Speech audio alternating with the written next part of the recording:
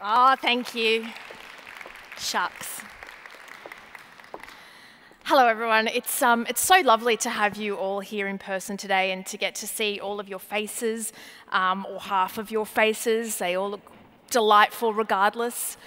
Before we begin, I want to start with an acknowledgement that we are on the sovereign lands of the Gadigal clan of the Eora Nation, and tonight we pay our respects to elders past, present and emerging for their sacred custodianship. Hello and welcome. My name is Fran, and this is the third session of our Walkleys live series, The Journalist Gene, where we're going to talk to 8 award-winning journos about their extraordinary work. Now, this is a little bit of a professional and personal sort of Venn diagram. We want to know about their work, but we also want to know about them as a person. So what drives them, what keeps them up at night. We're sort of mixing the personal with the professional a little bit.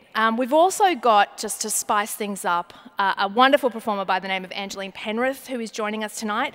And she's going to bring some of the elements of the work and this discussion to life.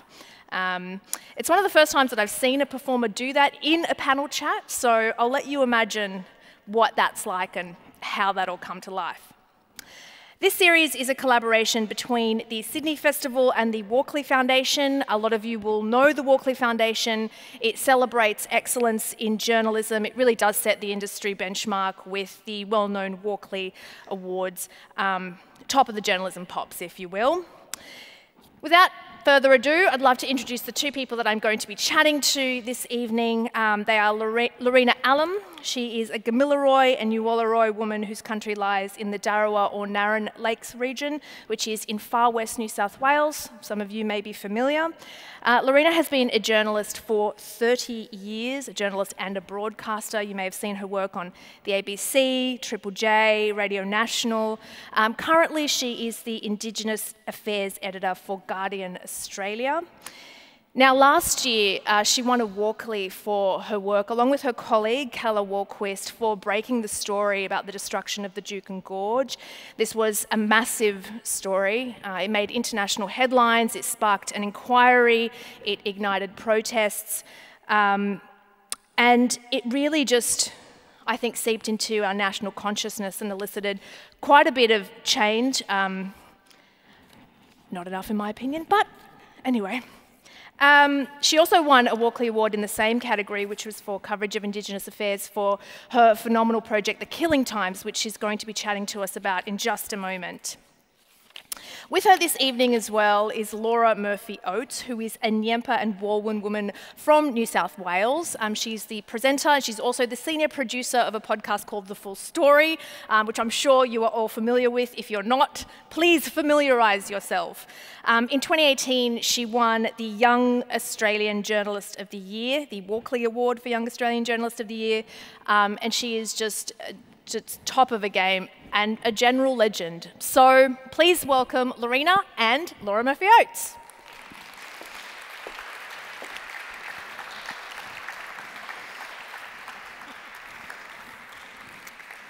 Welcome, welcome. You're on the far side. Thank you. Top of the game, friend. Top of the general legend. See, I didn't even have that in my notes. It was just something that I'm like, yeah, no, she's at the top of the game. I can say that. That's factually accurate. All downhill from here. It is all downhill, totally. Yeah. I guess I want to start with you both, and you probably would have heard the intro a little bit. You know, it's professional, but also it's personal. Let's start a little bit with your work, and I want to start with you, Lorena. The Killing Times. It's a phenomenal piece of work. The research is, it's mind-boggling how you managed to put it together. So I'm going to let you explain to us what it is and how it actually works as a piece of journalism. Sure. The Killing Times is a project that we entered into at The Guardian in partnership with the University of Newcastle, who have done all of the heavy lifting here in the groundwork in terms of the research. Professor Lyndall Ryan, who in my view is a national treasure, and her team at Newcastle had done a lot of the research and produced a map of their own. She and I started talking about how we might collaborate on a project for the media, because I really thought that there was a need for this information to be brought to our readership in a way that was hard to look away from, but also easy to digest. That was our challenge. So we talked about how we might do that. She said, well, why don't you take our data and see what you can do with it? So we started building a map. We also sort of leapt ahead of her team and finished the pass across Australia, if you like, by looking at Western Australia. Her team hadn't got to that point at that stage. So we used the same methodology. We looked and found at least 16 sites in Western Australia, which you will see on our map. And then based on all of that information, we started to crunch the data and reported based on what that data told us. Things like massacres got worse over time, not better. Like the number of people killed in each incident actually increased, peaked around the mid-1800s, but was still going on right up until 1928. And then we also added features to the map that we thought people would want. Things like being able to search by time and place and date, and also by postcode. So we wanted to really drive home to people that this was not in some remote part of the country a long time ago. This was quite a local event, and you can search by your hometown. And people found that really, I think, confronting, but also really useful. And in fact, we got a lot of emails and contact from people afterwards saying, there's one near us you didn't have, and what about this one? And we know about this. So there were, lots of people who wanted to suddenly talk about this history. Yeah, so it almost became a bit of a crowdfunded or a crowd search piece of work as well. Absolutely. There's a tremendous amount of research and time that's gone into the creation of that interactive map. How did you actually go about researching this? How long did it take for you to compile all of this together? Because I don't know if you guys saw there as well, there are actually breakout stories that you can then click on, which are, pieces of reportage, feature-length stories, news stories that then go into detail a little bit more about the descendants of those that were killed in massacres. That's right. How did you put this all together? We had 8 months in the end. It took 8 months, and there were me plus our Guardian team plus 2 of my interns from Melbourne University, who I've apologised to so much since, and said this was such a confronting project. It was really traumatising for us all to read this material.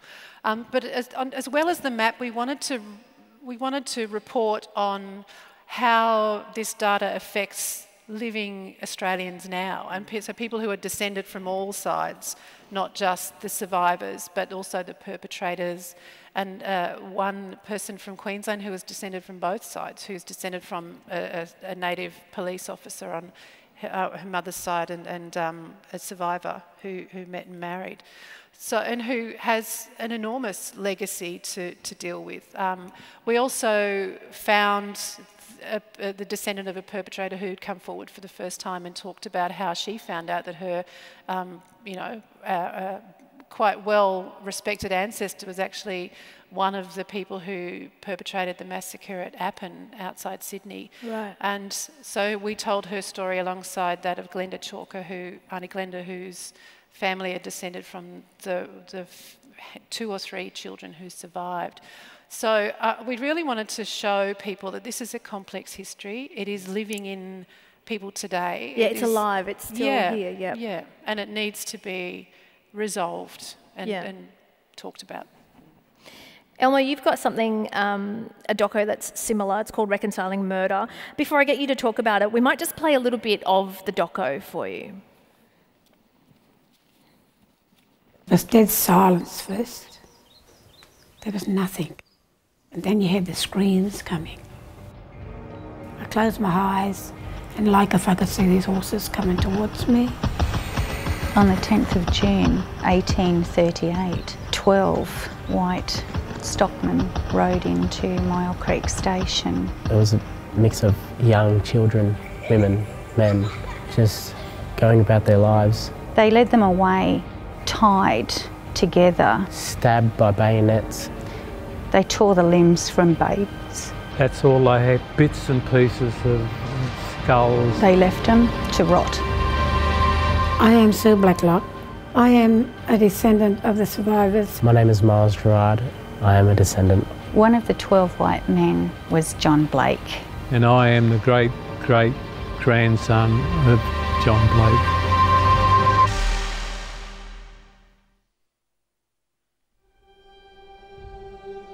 In 1838, 28 Wirraway people were massacred at Mile Creek Station in central New South Wales. Whilst this was part of a much larger killing spree in the area, and just one of many, many massacres across Australia, this moment stands out in our history. It was the first and only time that white perpetrators were brought to justice. Now, the descendants of both sides of this story are trying to make things right. Each year, hundreds, sometimes thousands of people meet at Mile Creek. But this year's pretty special. It's 180 years since the massacre and 20 years since the descendants met for the first time, right here. For 48-year-old nurse Susan Blake, this weekend is her first time visiting the place her ancestor committed a massacre. It's also the first time she will meet the descendants of those he killed. Going to tell the story to someone, it's very uncomfortable at first because they've never really met a direct descendant of a mass murderer. How are you, darling? Good. Retired bank manager Des has been coming to Mile Creek every year for 20 years. How are you feeling about going tomorrow? A little bit nervous. Anybody who lived in Australia on the land in those days who thinks their ancestors weren't involved in massacres, they are kidding themselves. For Des and Susan, learning about their ancestor is a personal passion, but it's what came after the massacre that changed history. The trial was very, very controversial. Being the first trial where white people were put on trial for murdering Indigenous people. One of the jurors in the trial made his views on Aboriginal people very clear. I look on the blacks as a set of monkeys, and the earlier they're exterminated from the face of the earth, the better. I would never consent to hang a white man for a black one. The white people got off from the all-white jury in 15 minutes. The history starts when they were retried. Of the 12 suspected perpetrators, 7 faced a retrial and were hanged. The rest escaped conviction, including John Blake. Years later, John Blake committed suicide and he slit his throat. We would like to believe that he did have a guilty conscience. I hope that he actually grew a heart. This family history is part of the reason that Susan has dedicated her life to Aboriginal health, living and working in remote communities for more than 20 years. People were murdered, people were brutally murdered. You start to learn about the real Australian history, not the fairy tale Australian history that we all learn at school. I only saw that recently, but I'm like, honestly, Sorry, that should have come with a bit of a content warning, probably. Sorry, guys. Probably. That's my bad. Thank you for pointing that out, Elma. If you haven't seen that doco, it's all over the internet. I would very much highly recommend that you do, just because it was so wonderfully put together as well in making something that happened so long ago feel very much alive today, which is, you know, part of what kind of drives your work as well, Lorena. Tell us about that story. How was the pitching process like, and why a story like that? Well, I first got interested in it similarly to Lorena. I'd been reading the work of Lyndall Ryan and was just kind of blown away that there was this growing movement and understanding in academia and that was spreading out into journalism and into the art world. You know, you had Indigenous artists like Judy Watson, who has been doing memorials up at Mile Creek. You have lots of different communities and cities who are kind of recognising this violent past that I wasn't really taught about in school, even though I was only in school 10, 15 years ago now. Like, it seems kind of insane that this isn't just an essential part of the curriculum, but the thing is, as is kind of shown in the killing times, it was covered up quite a lot of the time. There is a lot of evidence for this violence and these massacres, and that it's much more widespread than what anyone really has been taught in the past 30, 50 years. But that understanding is just starting to come through into popular culture, into a lot of different worlds. So, do you feel like you're almost filling a gap there, where there hasn't been, I guess, an education in the way that we understand it at schools about issues like this? Is this something that you're sort of I mean, that's the hope. filling with your work? Yeah, I have heard that, you know, that story's been shown in schools, and it's, you know, an easy thing for kids to watch, like a doco, and I worked at a youth current affairs show at the time, so... How good's that feedback, though, when you hear that your stuff shown in schools? No, it's like, definitely... That's where you want to be shown. It's Don't the worry best about feeling.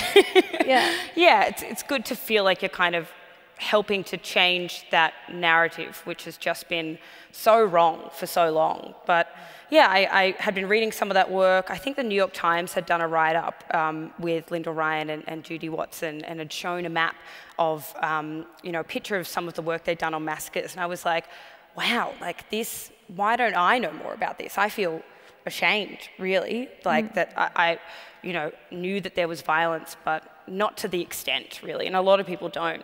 So yeah, I started looking into it and realized that there's this incredibly inbuilt story at Mile Creek where all the survivors, or a lot of the survivors who live in the area, and some of the descendants of the perpetrators meet every single year, which is just, I don't know about any community that does that, really. It's incredible. It has been covered before, I think, by the ABC, but yeah, I went in and tried to find, I suppose, a new angle on it, to try and find a younger generation who were coming for the first time. And one of them was Susan, and the other one was Miles, who speaks just after that section that we played, and kind of followed their journeys going to this moment for the first time, going to the yearly memorial and meeting and having the first conversation that they'd ever had. And was just absolutely incredible, life-changing for me going there completely. Yeah. Because there is so much misinformation that's still out there, and still, you know, I mean, the catalyst of misinformation is social media, right? And I imagine that you would come across that every day, because you're probably on those platforms every day for work. Have you ever kind of had to use, do you ever use your work as a way of saying, hey, this is evidence that something has occurred, here it is, here are the quotes, here are the images, here are the people, here are the interviews? I probably use my work less. I've used Lorena's work, actually. When, you know, you have a new opinion piece, usually around Jan 26, but also all throughout the year, by some conservative commentator or, you know, guy on TV, white guy, talking about how we're settled peacefully, or downplaying this violence in Australian history. And this happened on Twitter? Yes. So it's really frustrating to see that, especially when there are journalists who are working their guts out to try and get that evidence, you know, in the public domain. And so having something like a resource like the Killing Times, I've kind of screen grabbed some of Lorena's articles sometimes and gone, this is just wrong. Like, go and Google it. Like, go and look at some of the work that's already out there. We don't really have an excuse anymore to not know, because people are going and doing the work and digging up all this evidence and making it, you know, easy to read and putting up amazing emotional stories behind it so that people can understand it. There's no excuse. This is a question for the both of you, but how has your work been received in online spaces, like Twitter or social media, or, you know, where we're having these conversations more and more? Well, as Laura's just described, there's a bit of pushback, of course, but overwhelmingly people are positive about it. I mean, if you measure by shares and likes and the number of people who, I mean, though the initial stories from the Killing Times just bounced around the globe, and I was getting emails from people in the UK and in the US who wanted to know more about our project because they wanted to do a similar one there. So it had a huge reach, which I take to mean that people were hungry for that information and understood that there was so much more to this story, that really what we were producing with the Killing Times is the tip of an iceberg. It's not by no means the definitive history of the frontier either. There are so many other stories that are yet to be told, and so I would like people to see it as the opening to a more honest conversation about our history that involves armed resistance and resistance by Aboriginal people, because we didn't just all, you know, lay down and die. Yeah. People fought back, and so those stories need to be told. What I saw this as an opportunity to do, to begin that conversation, so we could get past the resistance on social media, the denialists who want to cling to that comfortable fantasy that Australia was peacefully settled. We need to get past that, and here's some information so you can face this, and then let's have the conversation about what we do next? Because we can't keep saying, Australians can't say, well, can't keep saying, we didn't know. Yeah.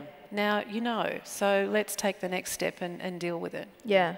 Yeah, there's been incredible public reaction to both your works. And actually, to give us a bit of a snapshot of the public reaction, we've got very fortunate to have a performer with us. Angeline Penrith is here tonight to take us through some of the reactions.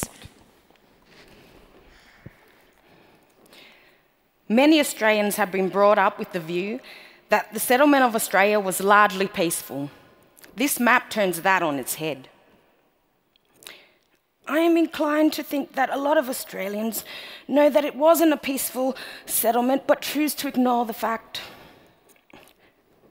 This shit makes me want to throttle my old history teacher.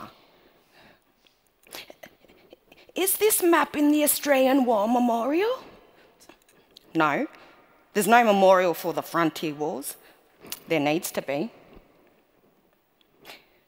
This map is a part of the truth, and once these events are acknowledged, we may get somewhere. Let's tell the real stories in schools and break the myths for the next generation. Then change may come. I didn't learn the truths until I chose to research it as an adult. My school history teacher classes omitted truths about white settlement. The children who come through my primary school classroom can't grow up with a historical blind spot. There are so many teachers working hard to ensure the truth is told now, finally.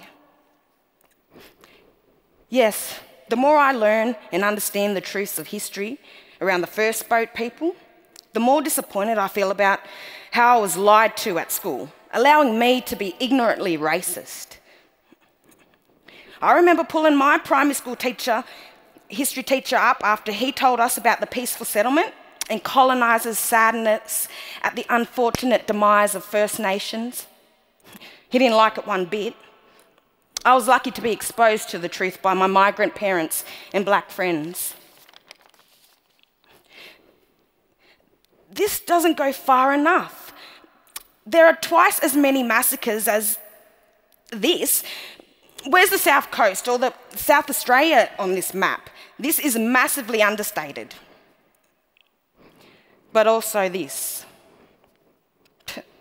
Stop knocking Australia Day and move on. Where's the maps that show all the convicts who were shot trying to escape, all the settlers who were speared by Aborigines?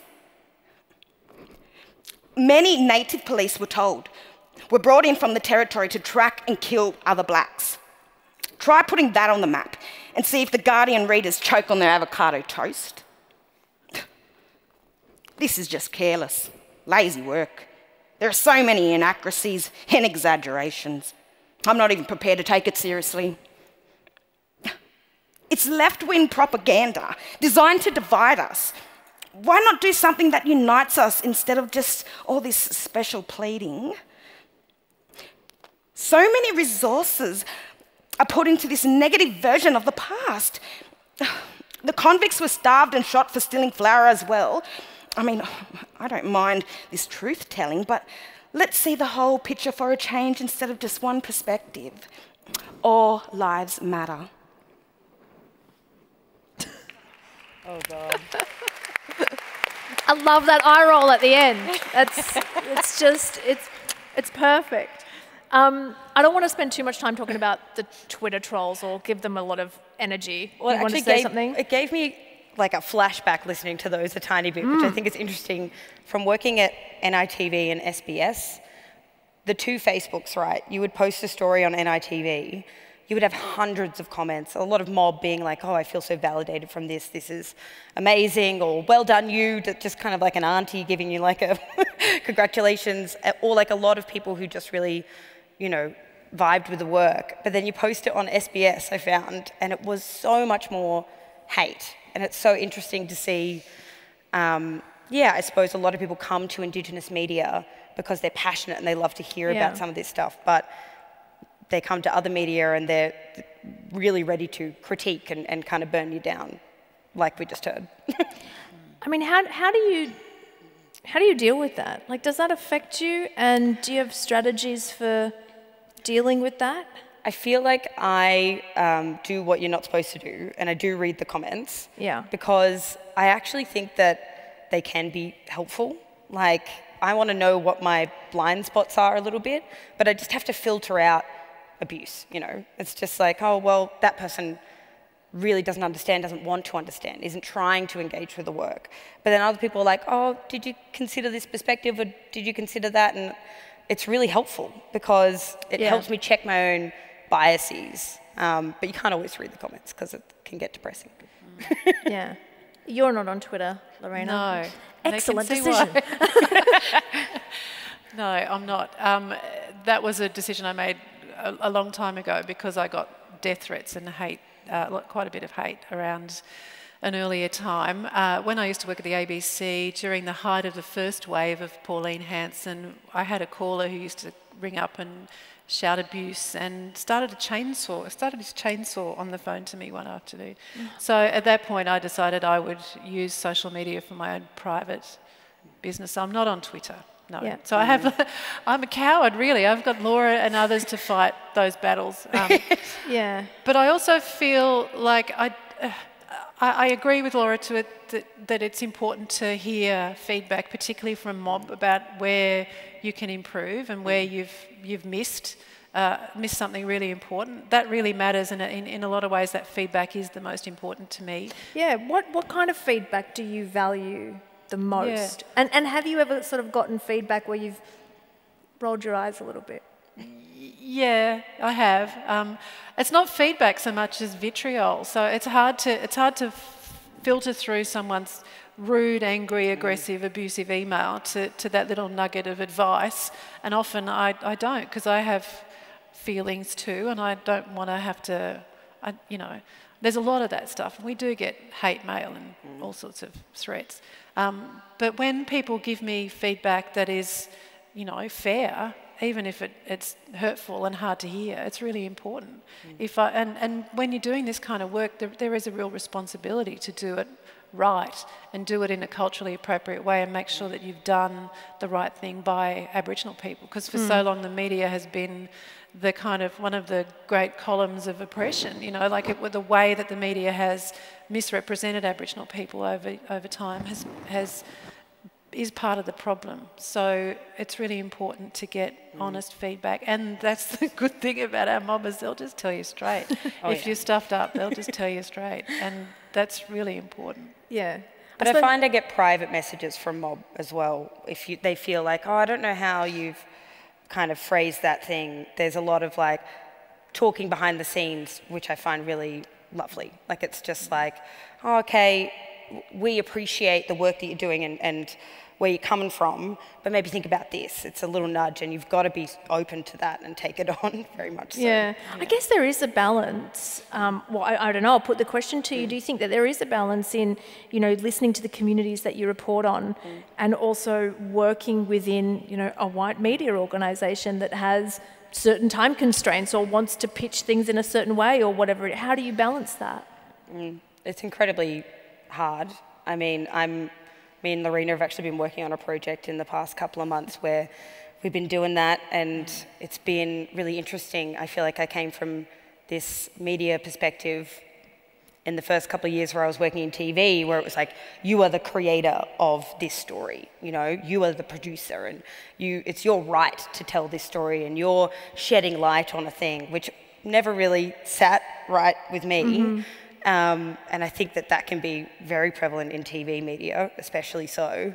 But coming and working with Lorena on this project we've just been doing that came out this week, Childhood in Custody, there's been some chats about how you negotiate that. If there's a young Indigenous kid who's incredibly vulnerable, they've shared their story with you, you can sit and go through the story with them and make sure that they're represented properly. You're not the master of someone else's life and their story. It's an incredible responsibility to take on. And I'm updating my processes and how I work all the time because, I'm still learning. It's so interesting because it's such a no-no in TV. It's like, oh no, we're not going to show you the story before it airs, or we couldn't possibly, which we just don't do that, we have to have full control of the story. Their story. But you can't do that all the time. But yeah, I think there's certain times where it's appropriate, you know. Yeah. Who inspires you? I feel like my first editor for a lot of my stories is my sister. She works in Indigenous theatre for a company called Moogalin, and she's a better writer than me, absolutely. Like, but she doesn't write a lot, so I'll, you know, be working on a story and feel like, oh, I'm not expressing this right. Like any opinion piece that I've written, because I'm terrified about writing opinion pieces, I'll go and be like, I'm trying to say this, and she might come back and be like, I think what you mean is this perfectly written paragraph. I'd be like, yeah, good one. So Copy. I think she should get a co-credit on, you know, half of my work, actually. Yeah. She's an incredible inspiration, but a lot of my mates who work in Indigenous media, one of my close mates is Rachel Hocking, who's presenter at NITV. She's just an incredible journo and staunch young black woman, so love surrounding What is it myself. about her that draws her to you or inspires you? I remember she started, because we were both cadets at NITV and SBS, and she started a year or so after me and is a year or so younger than me. And then she wrote this opinion piece in her first week where she just called out Andrew Bolt and said he was a dickhead, basically, and talked about his, how his writing had impacted her all throughout her teen years and early 20s, and how wrong he was on core issues. And I was like, oh, you're brave. Like, I don't want to poke the bear of Andrew Bolt when I'm 23, you know, working in media. That seems terrifying. She was like, nah, you know, it's just, we're sick of this. We don't need this, and I'm going to call it out, which I thought was just so awesome. Yeah, so like a strength and a bravery to put yourself out there in public. Strength, bravery, a sense of service to community above, you know, anything else. Yeah. And are there people that you sort of draw strength from or think about when your work gets a bit overbearing, or maybe your work situation is a bit overbearing? Is there people that you seek advice from? I mean, I think as much as making a story is overbearing, having lived through that and experienced some of the experiences that we're going through is more overbearing, the people that we're telling the story on. So, you know, it is confronting, and there's a lot of like vicarious trauma when you're talking about deaths in custody and you're talking about massacres, but this is what mob and community are going through, and there's so many of these stories. So you've got to check in with your mental health, but these stories need to be told, and you kind of draw strength from the people that are brave enough to come and speak about them and be on camera or have their face in an article, you know. Lorena, who inspires you? Yeah, you like that? That's a good answer. Who inspires you? People like people who think about the long game, you know, that think about the work they do in terms of the legacy it's going to leave behind. There's an older lady who passed away now, who I used to ask the question, what kind of ancestry are you going to be? And I always think of that. I think it's a really profound thing we should all ask ourselves. What are you going to leave behind for the next generation? And someone who I think embodies that work is Romaine Morton, who is a filmmaker and a writer and a poet, and who thinks really deeply on a level that most of us don't ever get to. Like, she's quite, she thinks about her work in its spiritual sense, not just in the impact it's going to have on her and the people who receive it. Yeah, so she's very inspiring. And how did you come across her? What drew you to her? Well, we met a long time ago when she was first writing poetry and doing a lot of spoken word poetry, and I was working on a radio program on RN called Away. So we used to just get her in the studio all the time just because she was awesome. We'd go, come in and do a poem, and she'd bring her musicians, and we just recorded heaps of stuff. She then produced a collection called Post Me to the Prime Minister. And since then has done a lot of work. She's done a lot of academic work as well as creative stuff, and made films as well. Yeah. Well, Romaine Morton has written a poem called I Shall Surprise You by My Will. We're very fortunate tonight to actually have had permission from Romaine Morton to actually read the poem. And Angeline Penrith is going to read that poem for you this evening. It's called I Shall Surprise You by My Will.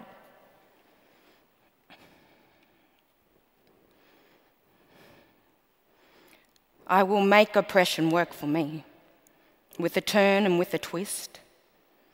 Be camouflaged within stated ignorance, then rise. I surprise you by my will. I will make oppression work for me, with a turn and with a twist. I shall sit cross-legged like a trapdoor, then rise. I surprise you by my will. I will let you pass me over, believe me stupid and ill-informed. And once you believe me gone or controlled, I will rise and surprise you by my will. I shall spring upon you words familiar, then watch you regather as they drop about. Like precious tears, thick with fear, hear you scream and shout.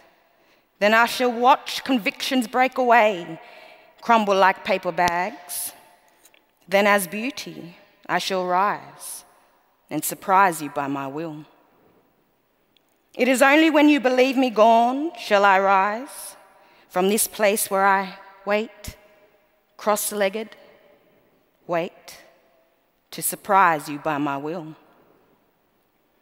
In the alleys, in the clubs, in the parliaments, in the courts of law, parking cars, driving buses, and generally watching you, watching me, as you pass me by, I shall sit cross-legged, wait, to surprise you by my will. For I shall stumble upon houses of education, I shall stumble upon institutions of reform.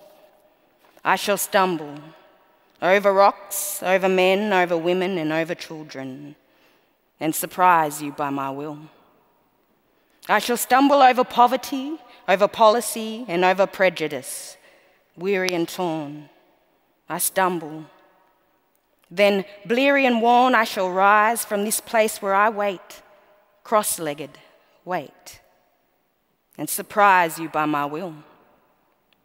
For the mountains we crossed, they were easy, and the rivers we swam, they were easier still. And even then, as I attempted to outrun inhumanity, I surprise you by my will. I have witnessed the falling of many, heard them cry and hear them still. Even with grief inside me growing, I command my spirit to rise and surprise you by my will. And for all the people, we are here and we are many, and we shall surprise you by our will. We shall rise from this place where you expected to keep us down, and we shall surprise you by our will. For the bullets we dodged, they were difficult. And this ideological warfare, more difficult still. But even now, as we challenge inhumanity, we shall rise and surprise you by our will.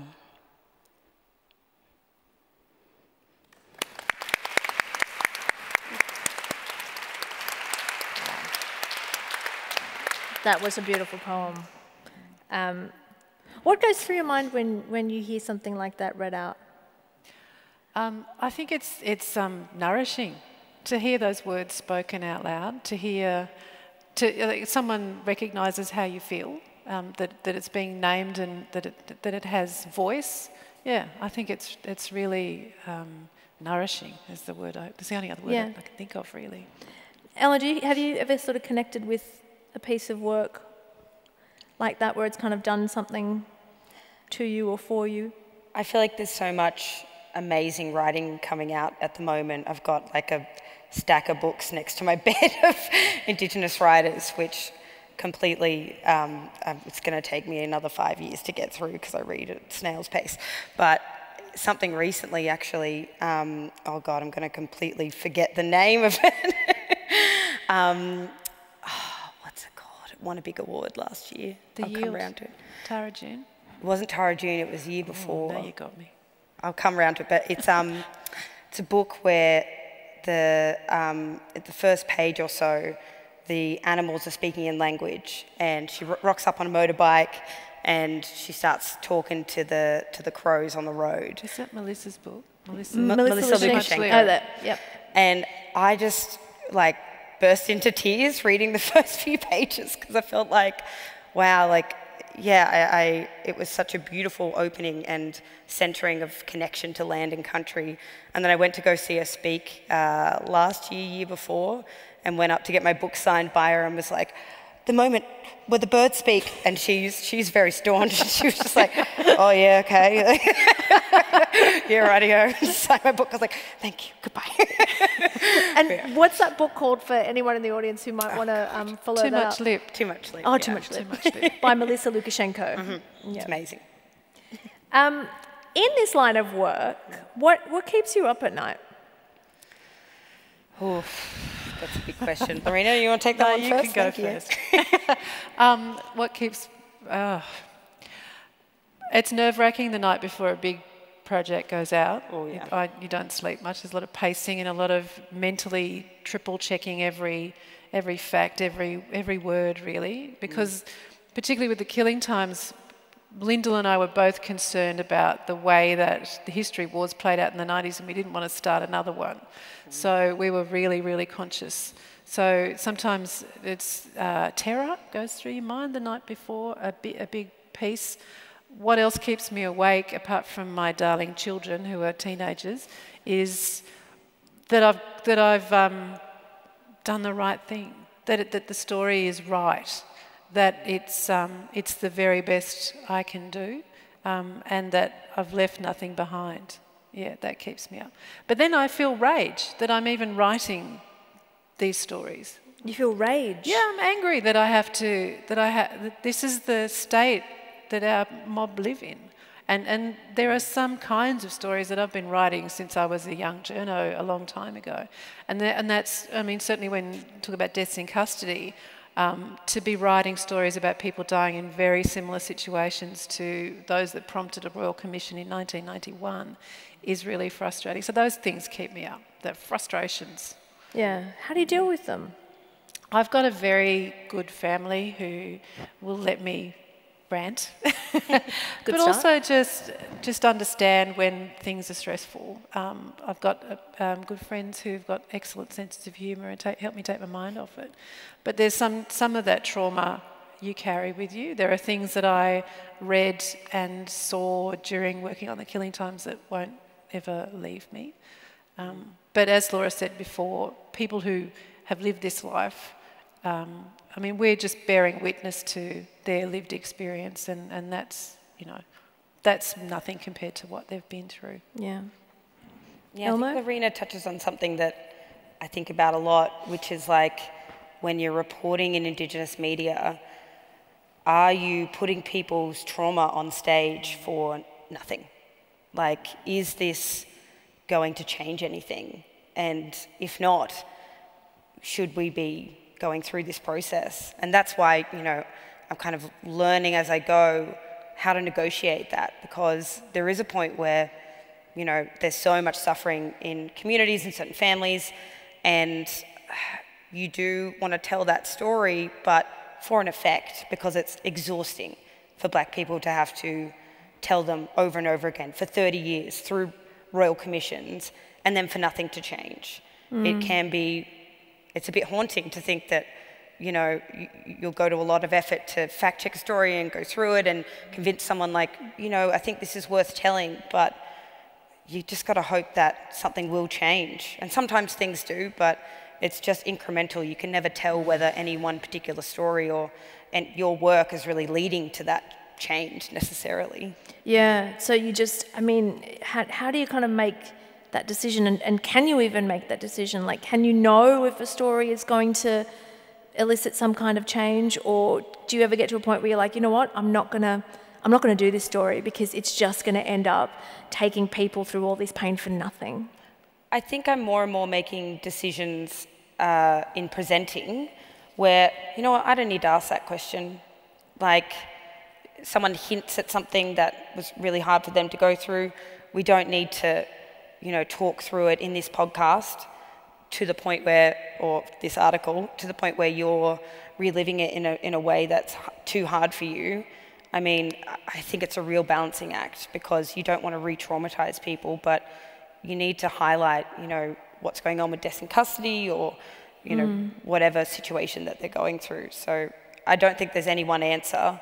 It's sussing out what people are comfortable with as well and what they want, because if you have an honest conversation with them about, you know, what being involved in a project could do, and you don't oversell it in any way, and they're like, look, I really want to tell this story, and if it achieves X, Y, Z, that'll be great for me, then that's good. And the other part of our job as journalists is to hold the institutions to account who are responsible for the way that people are treated. So you can tell a story in a trauma-informed way without, you know, so that individual isn't having to hang it all out there all over again.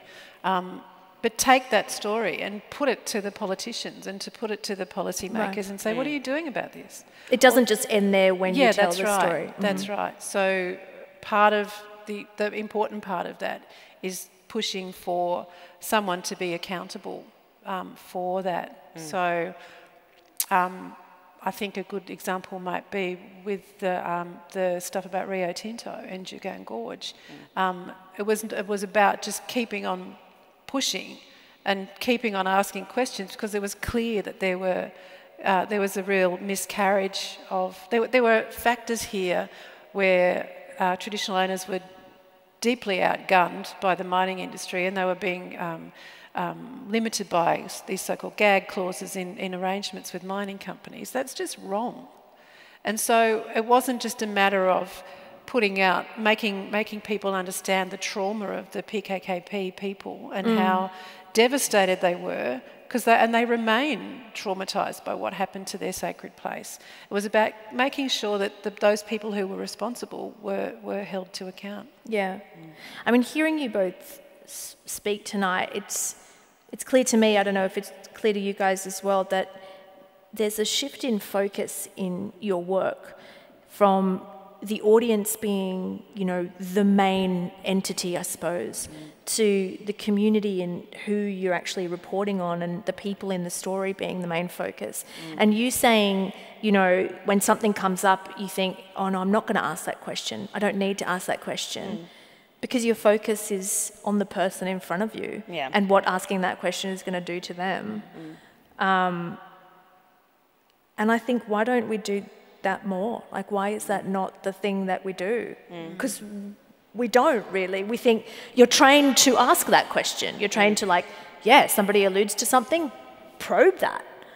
Ask more. The audience deserves to know. But I do wonder why we don't shift our focus a little bit more actually to the people that we're reporting on. I feel like I've been untraining myself from some of the stuff that I was taught in the first few years of media, now kind of making my own way and thinking about the ethics of my work, because there's no set, this is exactly the ethical guideline that you need to do in any one situation in journalism. You're kind of, I think, learning by surrounding yourself with people who you think do good work and have a good head on their shoulders and care about the same things that you do, and then you learn from them as you're going in your career.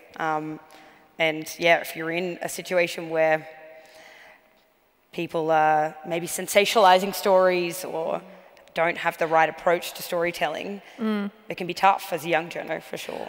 I think I want to highlight the fact that journalism broadly does do that for people who are suffering. I mean, we as a profession need to get better at dealing with people who are traumatised. But I'm thinking about the bushfire coverage, and there was an enormous sympathy for people who'd lost everything in the bushfires. There was a lot of, possibly not by our Prime Minister at the time, but certainly journalists who were there and who, in the main, were quite respectful of people's pain and didn't... they didn't go up and say, well, how do you feel? Like that awful question that gets asked when someone's just lost their family in a car accident. Well, how do you think I feel? There was sympathy, there was empathy in the coverage. I think what Laura and I are trying to say is that empathy and sympathy needs to be extended to Indigenous people. And so often it isn't. I mean, I can't tell you how many times we're covering deaths in custody, the response is, oh, well, they shouldn't have been in jail, or, that they were asking for that mentality that our lives are less important. So the idea of being trauma-informed, if you like, when you're talking to Indigenous people, is just extending the same courtesy to us as other Australians get. For sure. Is there a mantra or a piece of advice that you live by? I don't know that I live by, but I think when I'm stressing about a story, there's this podcast host, PJ Vogt, who does this podcast, Reply All, and they went on another podcast, long form, to talk about how they make their episodes. And I really love, it's a very silly and fun show, but does some great journalism sometimes as well. And there's this thing that he said was like, every story wants to be bad. And that has been so helpful to me throughout the years, because when I'm just like, but this bit isn't going here, and what if we go there and then they don't show up? And it's like, well, of course that might happen. And of course it's going to happen, probably, maybe. But every story wants to be bad, and you just need to do your best to try and make it good, to make it come together. Like, you're in a chaotic world where anything can happen. And, you know, sometimes the story just beautifully comes together, and you have to work as hard as you can at it and hope that it does. That's such a good starting point. Every story wants to be bad. Yeah. That's why this is like this. Yes. It's my job to Exactly. to fix it or make it better. Okay, I like that. Just whisper it under my breath when things are going wrong. Do you have any personal sort of that one pertains to work. Anything in your personal life that you think of? A mantra, a piece of advice that you've been given? I mean, I feel like that same mantra applies to everything. Everything wants to be chaotic, and you just need to muddle through. Okay. Lorena, do you have a mantra or a piece of advice you live by? No, but my dad was full of great advice, none of which I can say here because there's probably a bit of swearing. We're all friends. No. I think tell the truth and shame the devil. Tell the truth. I think that's whatever you do in life, trying to make sure that you do it right, that you do the right thing by people, and you do the best that you can do in your professional and personal life. Yeah, that's a mantra. Is that a mantra? Tell the truth. That is a mantra. That works. Yeah. I feel like another one actually that I just thought of is whenever I call my dad and I'm like, oh, this thing's happening with this story and this thing at work, or his response is always, fuck 'em. And it's just, that's not great advice, but it's a reset of just like, some of this is not as important as maybe you think. You know? Just having that perspective there. There's a lot of journalists can get in their zone and think that whatever work they're doing at any particular time is very, very important. But the most important. We're not surgeons. Yeah. Yeah, there is a sort of a very small, I was going to call it a peephole, but that's a better word for it, surely. It's just a very kind of narrow sort of view, but broadening out that perspective obviously seems to be something that's important to the both of you. You go home to your family and they don't care, really. Yeah.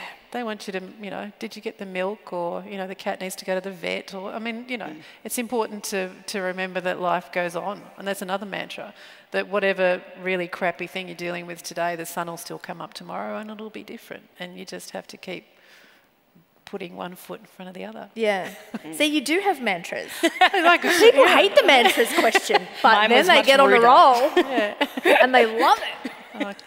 I want to ask you about a moment for you that meant something in your career, either because it was particularly challenging, or because it was particularly poignant, or because you learnt something about yourself, for whatever reason. Is there a moment throughout your careers that has stood out for you, and why? I'll let Lorena take that one. Wow, I'm floored by that. This was a totally rogue question as well. It's like, I just feel like asking it. It wasn't in journalism though, so does that still count? Yeah. Back in 1993, I was working on the World Indigenous Peoples Conference on Education, which was being held at Wollongong University. And at that time, there was this great team of Indigenous people working at the South Australian Museum, which is the place where the anthropologist Norman Tyndale's photographs had been held, along with a number of other really amazing collections. But the team at the university had been going around Australia with these books of photographs, just showing them to as many blackfellas as they could find, And Norman Tyndale had been to the reserve where my grandmother was born and her people before her. And my auntie, who was at the conference, called me over and she said, come here, come here, come here. And we sat in front of those photo books for like an hour and a half, and she told me who everybody was. That's your great-great auntie, that mum there, here's your cousin, he was born here. Like I just got this massive family history. And in the end, she showed me a photograph of my grandmother's grandmother, who was 90 at the time, and she was in this big old overcoat held together with a safety pin.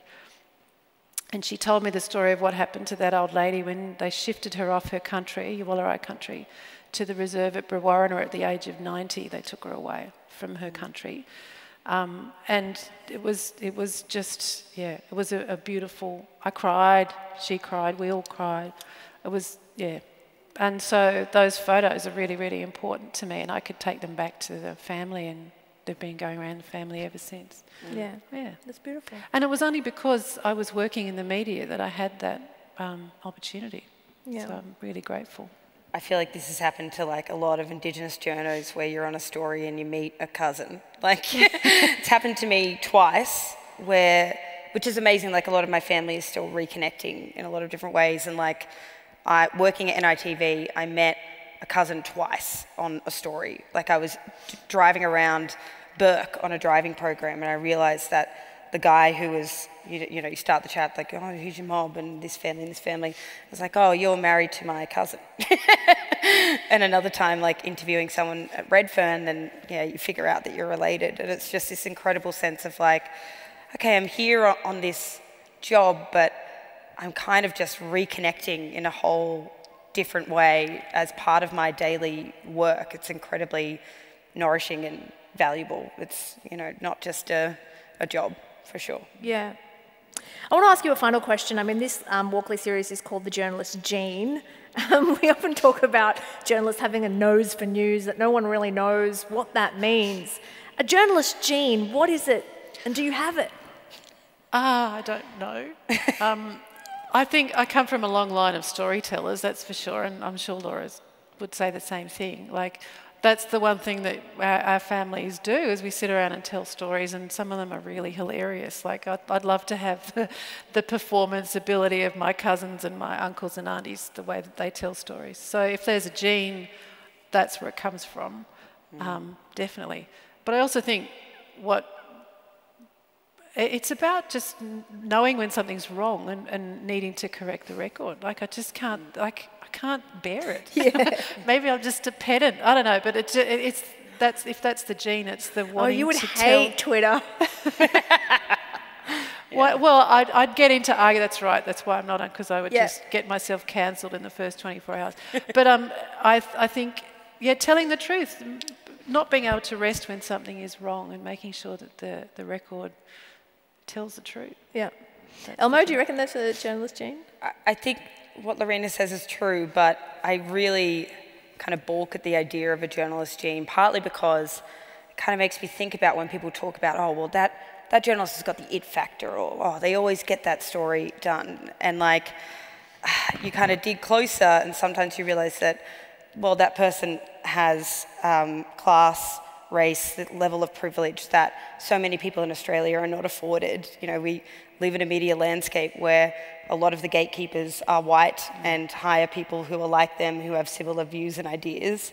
So I think people are innate storytellers, and some people have, you know, inquisitive minds, but I think a lot of people, if given the chance and the opportunity and the, you know, tutoring and care, could be amazing journalists. But Australia really, I think, prioritises some storytellers over others. Yeah. I mean, I think that's just a fabulous note to end on.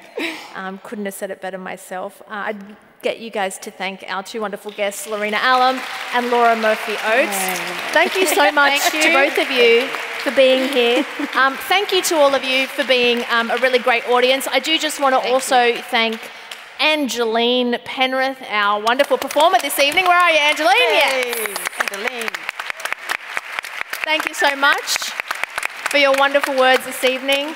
And thank you to our director, Alana Valentine, as well. I don't know if she's here, but if we can give her a round of applause too, because she put all of this together. Thank you, Alana. I do want to let you know that tomorrow there are going to be 2 more sessions like this. Ben Law is going to be chatting to Pat Aboud about doing diversity. That's happening tomorrow at midday. And then he's also going to talk to Chris Reason about the Lint Cafe siege. Chris is the Channel 7 reporter who was pretty much across the road when it happened. So they're the next 2 talks happening tomorrow if you're keen to see them. But otherwise, thank you so much. Please do send any feedback that you have to the Sydney Festival about these talks. We'd love to know how we can improve and how we can make them better for you next time.